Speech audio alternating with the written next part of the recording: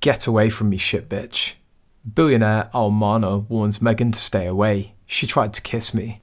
Recent rumours suggest that Meghan Markle's been making significant efforts to catch the attention of Wissam Al Mana, Janet Jackson's ex-husband and a Qatari billionaire. According to a blind item on Crazy Days and Nights, Meghan went to embarrassing lengths during Al Mana's recent visit to town, allegedly making a fool of herself in the process. Meghan, who reportedly resides at the Beverly Hilton hotel, has been seen getting quite close and personal with various hotel residents.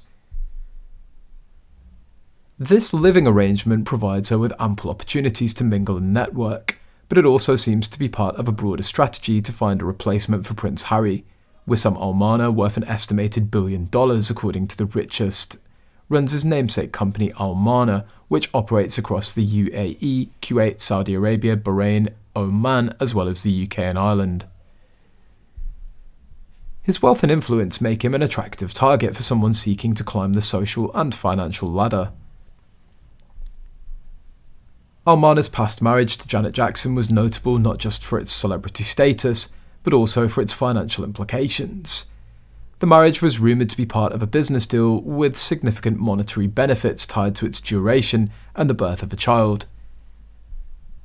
Janet Jackson reportedly received $200 million after 5 years of marriage and the birth of a son, following a strict and allegedly abusive relationship where she had limited freedom.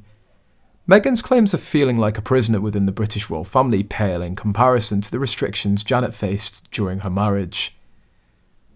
The severe restrictions on women's freedom in Qatar, where even disobedience can lead to harsh punishments, make Meghan's past complaints seem trivial by comparison. Given Meghan's age and inability to bear children, it's highly unlikely that Al Mana, who comes from a deeply religious family-orientated and conservative background, would be interested in her. The idea of Meghan, known for her past behaviour and liberal views, marrying into such a family is laughable. The prospect of her even passing the dating phase with a man like Al Mana seems far-fetched. Since her arrival in California, Meghan's reportedly been on the lookout for a wealthier man to attach herself to. However, it appears that no wealthy man's interested. There are numerous reasons for this, but the primary one is a complete lack of discretion. Wealthy individuals who often value privacy and secrecy are unlikely to be attracted to someone who publicly airs their grievances and personal issues, as Meghan has done repeatedly. The wealthy typically maintain their status by keeping their private lives out of the public eye, something Meghan has shown herself incapable of doing. Her habit of running to the media whenever she faces difficulties is a significant deterrent for any potential wealthy suitor. It's a shame really, because Meghan would likely leave Harry in an instant if she could find someone higher up the wealth scale. However, a lack of discretion and a penchant for public drama have made her an unattractive prospect for the kind of wealthy, private men that she seems to be targeting.